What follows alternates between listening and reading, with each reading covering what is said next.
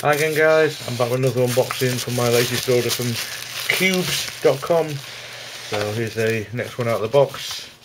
I think I know what this one is. Indeed, it's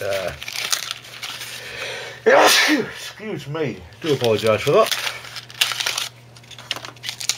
It's a Lan 3x3x2 Domino. You might be wondering why on earth I'm buying one of these, and I can show you right now. That's because I've taken my previous one and de-stickered it for a sticker mod. So I will show the sticker mod at the end of this video as well. Once the stickers arrive, as I'm actually filming that, the stickers haven't actually arrived yet, but that's fine.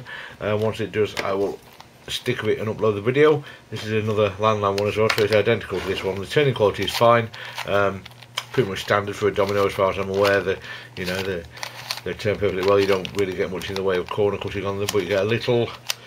Perfectly acceptable for solving purposes. Not a difficult puzzle to solve, but a fun one, and it's a great introduction to cuboids if you're new to them.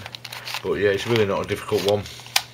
I'll just scramble it to show you what it looks like scrambled and show you how the quality of the turning is, and you can see it's dead easy to turn, perfectly smooth. No lockups or anything like that, so it's a very nice little puzzle, very cheap, but it's a great one to have in your collection. As I say, it's definitely a good one to have as an introduction to cuboids. I will upload this video once I've got the other one restickered, as I said, because this is just a replacement for that one, since I'm restickering the other one, and since the other one had had a lot of use. The stickers were a little worn, so it's nice to have one with new stickers of this variety on, and I'll resticker the old one, which makes sense to me. So yeah, I will upload that video once it's on. So yeah, not really much more to say until that point. I'll see you when alright then, so I've got the 3x3x2 stickered now. It's in the form of a Pochmann Supercube type stickers.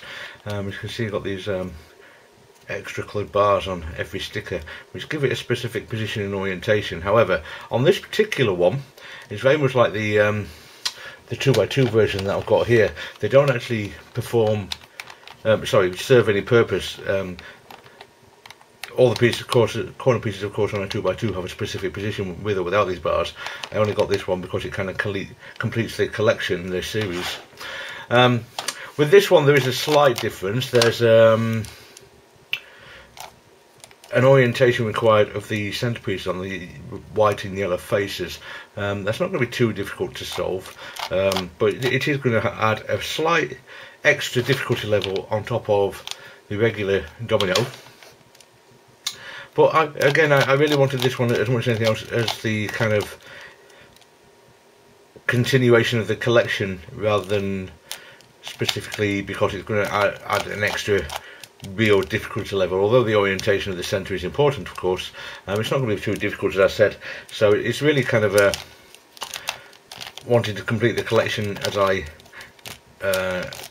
get more of them and grow it. Hopefully you will see over coming months that I get more and more in this collection. So let's just give this one a quick scramble up so I can give it a solve. This has got the standard kind of Lan turning quality, just the same as the new one has. If anything, actually, the new one feels a little bit better. It's a little bit looser, but yeah, this is still kind of easily finger trickable. But yeah, as I said earlier, I wanted to resticker the old one since the stickers were slightly worn. Might as well keep the brand new stickers as opposed to the old version. So yeah, I think I'll call that scrambled. I'll go away, give it a quick solve, and I'll come back to you when I've done so. Okay, so as you can see, the Pochmann Domino is solved again. As you can see, I've got the centerpieces oriented correctly. It's not necessarily entirely obvious how you go about orienting the centers. The way you do it on a 3x3 cube, for example, certainly doesn't work. Say a picture cube, for example. But having experience with all the other cubes and things that I've got with these sticker variation, I did kind of have a good idea how to go about it, which would work.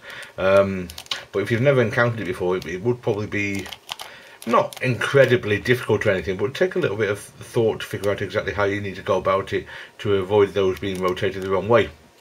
But yeah, fun little solve. Didn't take me too long, just a couple of minutes to solve it. And